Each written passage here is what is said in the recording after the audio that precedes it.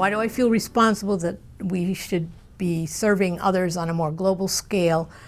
I think of part of Martin Luther King's idea of we are all brothers and sisters. We are in this together, and we need to be responsible for our brothers and sisters who are next door and who are in the whole world because of the connectedness.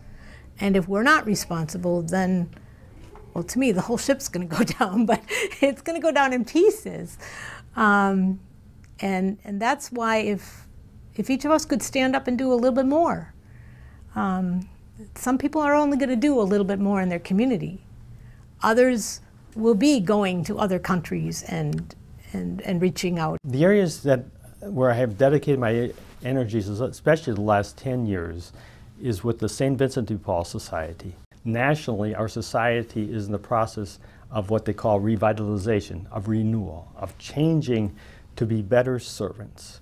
And so I was part of that, and so I was chosen then to lead the county in Fond du Lac County first, and now here in Racine County. I'm currently the president also for the county. But the beauty of our society, and it's just one of many organizations that serve the poor, but the beauty of our particular organization is at the invitation of the poor, two of us members, or it doesn't have to be both members, one could be another person from the community with one of our members, goes into the homes of the poor at their invitation, primarily when they have financial needs. Serving others has always been a part of me, however I could do it. But since we moved back to Racine and we began the St. Vincent de Paul Society conference in our parish, I've become much more aware of how I can serve in the community. And that's been on the visits that we do with St. Vincent de Paul Society, going into the homes of people, observing their situations, listening to their struggles, helping with the little financial that sometimes helps them just to get out of where they're at the moment, is one way. Mediation is like we meet every Tuesday and we discuss things, and our instructor, she'll call us down if she needs us, and if she needs us, we'll just and there's two or three kids sitting there, and we'll just help them through stuff, and if one kid's bullying the other two people, or the two people's bullying that one kid, we'll get them through it. Why it's important to help other people is because if they're getting bullied, or if they're going through bad times and somebody died in their family or something like that, they might need support, and they might not be thinking about school, they might be thinking about the person that died. What I try to do in terms of helping others stand up is to affirm the gift, to try to assess the gifts of others, and then to affirm those gifts. How do I involve other people in service?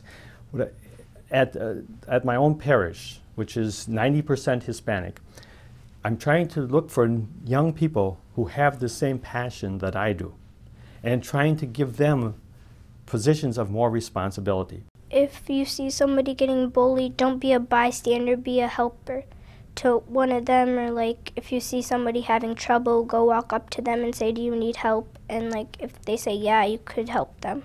In terms of who Dr. King is for me, and how I want to carry out, or have tried in my life to carry out his mission and his dream, is really for me an exciting question, because frankly in all my life, since my teenage years, I was in high school when Dr. King was active in the early 60s, and when he died in 68, I was in college.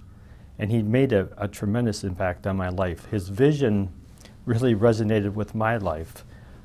He was a man who came out of a deep faith background, as well as a strong family background, which I had done as well. And I was desiring to serve other people.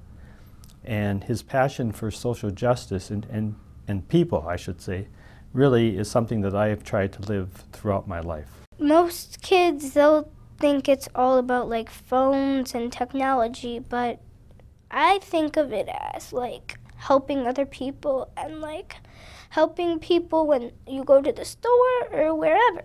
That's been part of what I look at when I see the world, is what needs to be changed. and how in my corner of the world, I mean, I'm not going to be Martin Luther King with some big systemic change happening or marches. I know I'm not going to be the guy who talks to 1 million people. But in my corner of the world, I need to be doing whatever I can to change.